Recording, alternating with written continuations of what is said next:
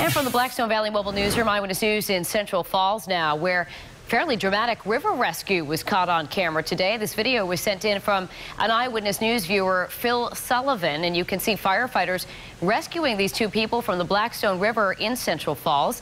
The Pawtucket Times is reporting that their canoe flipped over in the fast-moving river water.